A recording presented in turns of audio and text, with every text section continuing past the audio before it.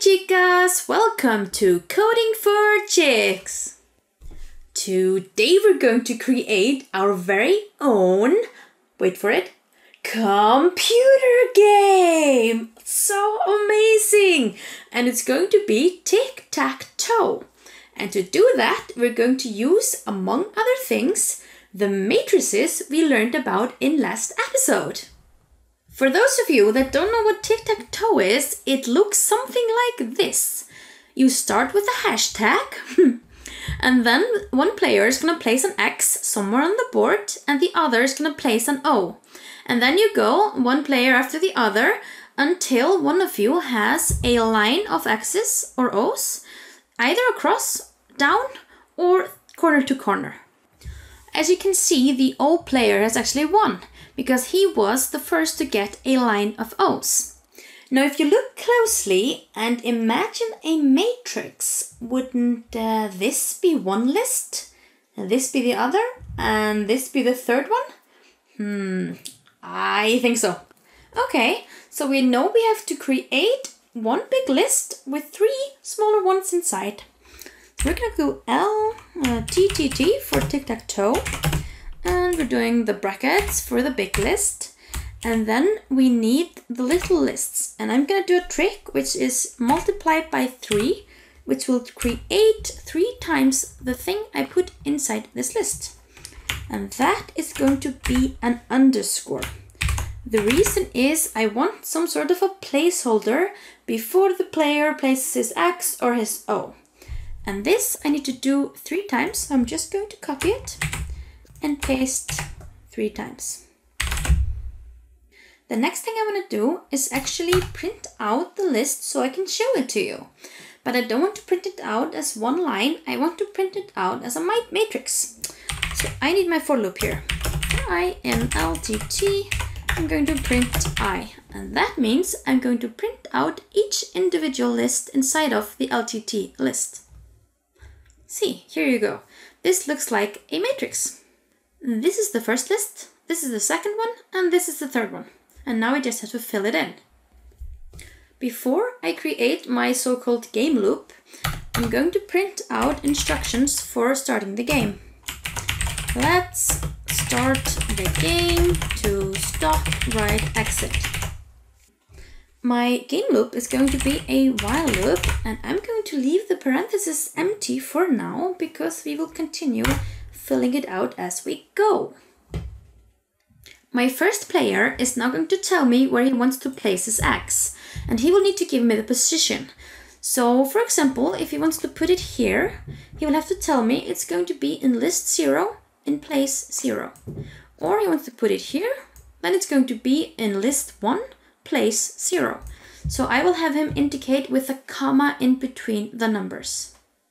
Okay. So I'll write choice, and I'm going to use the raw input function since he's going to be writing on his keyboard. And please write where to put your symbol.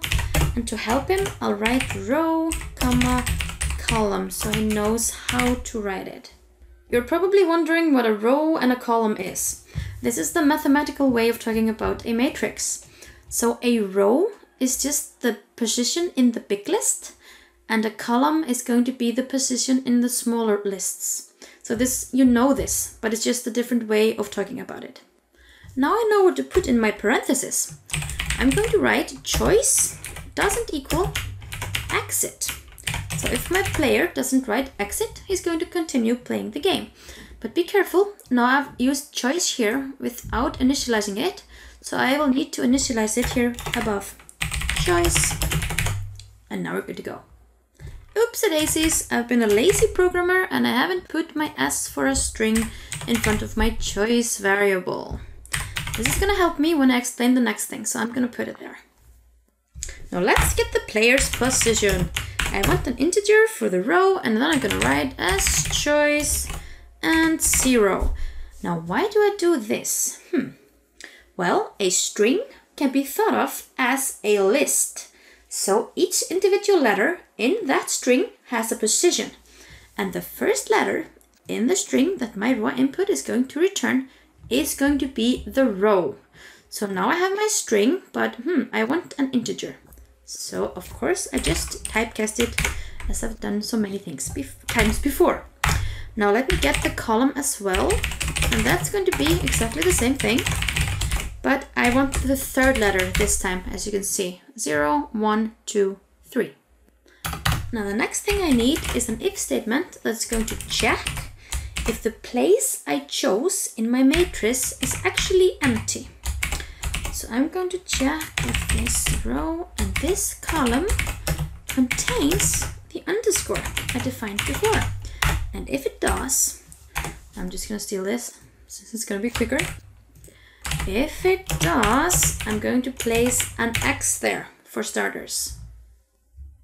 I'm just going to move this inside of the while loop and run. Okay, so I need to choose a row, 1, 1, and my X is placed in the middle. I'm going to try again, 1, 0, oops, like this, and my X is here. So this is working. Now let's continue. Now I can't only place X's everywhere, I need to be able to place the zeros as well. So what I'm going to do is create a variable that's going to know which player's turn it is, and we're going to start with player number 1. So I'm going to check if player number 1 has finished doing what he wanted. Then I'm going to switch to player number 2, and else I'm going to switch to player number 1 if I had player number 2. I'm also going to create a variable called symbol that's going to indicate the current player's symbol, and it's going to start with X, of course, and then I need to switch it here to O. And again here, if player number 2 has finished, to X again. We've actually got a working game right now, but I would like to add some small things, such as telling the player when the game is finished and the board has been filled. Okay, let's put my round counter right here, and I'm going to define it as a 0, and after each turn I want to increment by 1. So what I can do is just check it right here inside the while parenthesis. And if I rounds equals 9, that means I'm finished with my rounds and I can just stop right there. That reminds me of a song. But anyways, what I'm going to do is I want to tell the player that he's finished with the game, and I'm going to do that with an if statement. We're going to go if I rounds equals 9, then we're going to print the game is finished. Finished! And then we're going to break. And that means we're going to cut out of everything, also our while loop. Although I really love my X's, I need to put S symbol here or we're just going to continue putting X's everywhere. There are a few more things we could add. We could, for example, say right here which player's turn it is and which symbol he should be using. Then we would just exchange this by this and add the player's count in here as well. Or we can actually check if the player is putting a row or column that is outside the bounds of the matrix. And that we should do in here. And then we should handle that with some else down here. I recommend that you try either one of these or both.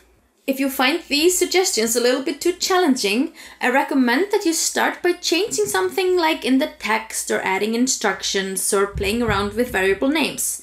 But if you don't find it challenging enough, then I recommend you try to check if one player has won. And that is going to be a little bit more difficult than something you've done before.